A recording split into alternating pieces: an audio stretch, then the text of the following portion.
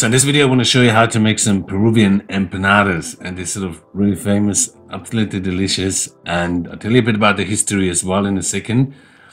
But first we need to make the dough. So just get some flour, some plain flour. Ideally use some double O flour. It's a bit better. I teach you that all in my online courses, why and the hows and the whys.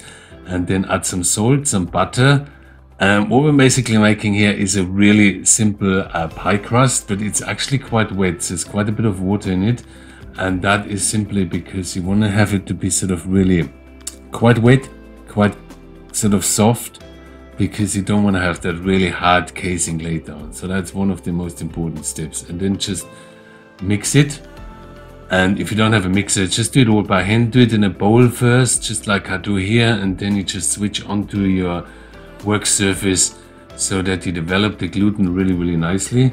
Gluten development is something that I teach you a lot in my online courses, how much you do it, how much you don't when you don't do it, and why would you do it, and all of that. So check out my online courses for that too. So now we just mix the dough, and then I will show you how to make the filling.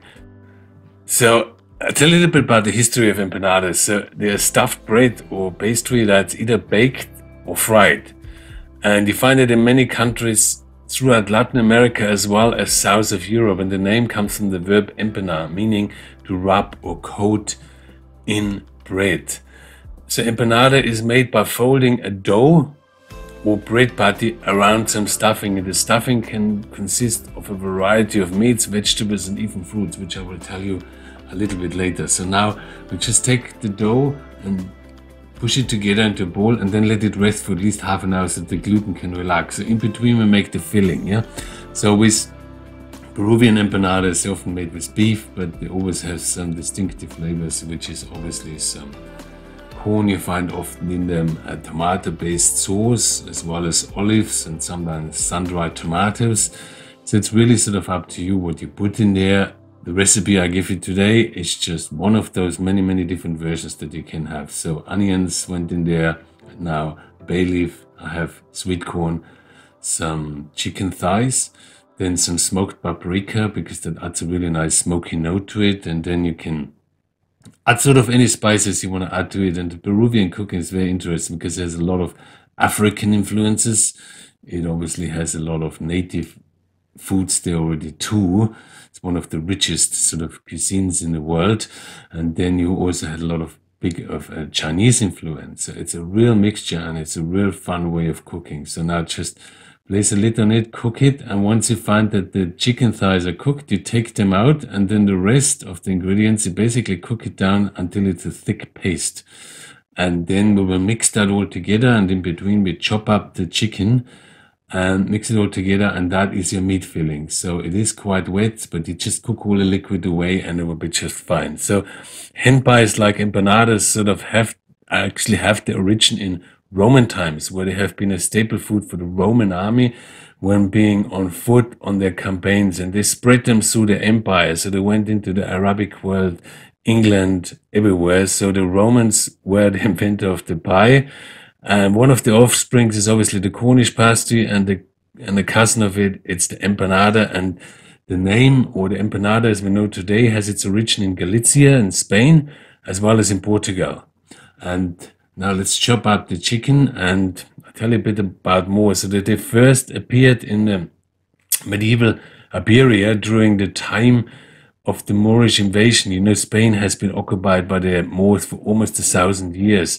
And a cookbook published in Catalan in 1520 mentions empanada filled with seafood among its recipes of the Catalan, Italian, French, and Arabian foods. So it's believed that empanadas are sort of very similar to the calzone, both derived from Arabic meat-filled pies as well as samosas.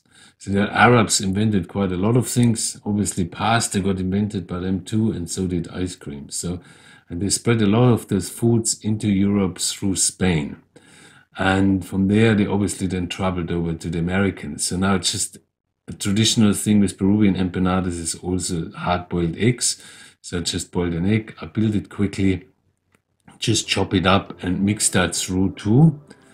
And Then we have our filling together. I often add some sun-dried tomatoes, and then of course you can add some fresh herbs.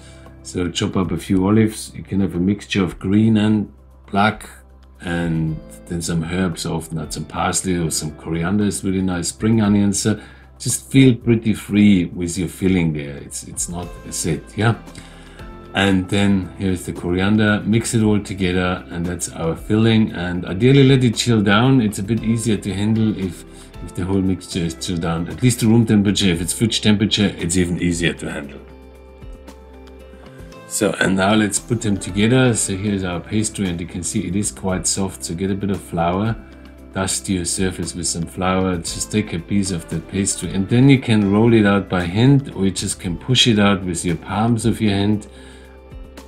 I also often use a tortilla press, which works really well, and that is obviously one of the most famous street foods in Peru, because it is a pie that you just grab on the side of the road and then take it with you and eat it as you go. You can eat it hot, you can eat it cold. They freeze really well. After baking, you can put them in the fridge for easily for a week and just reheat them quickly. They're pretty amazing. So in Galicia in Spain and Portugal, empanadas are sort of prepared similar to a large pie, and then they are cut into pieces, making them sort of even more portable and a hearty meal for working people. So it's make really big ones of them. And the Portuguese and the Galician empanadas often include tuna, sardines, chorizos.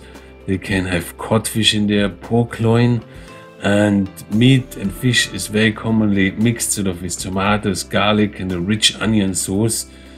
And that's then all filled inside that bread casing. And due to the large number of Galician immigrants into Latin America, the empanada also became very popular in that region, or it's also known as galega. The dish was then sort of carried to Latin America and the Philippines, where you find them as well, and by Spanish colonists, where they remain a very, very popular dish to this day. So that's a bit about the history of those empanadas. So they're not South American at all.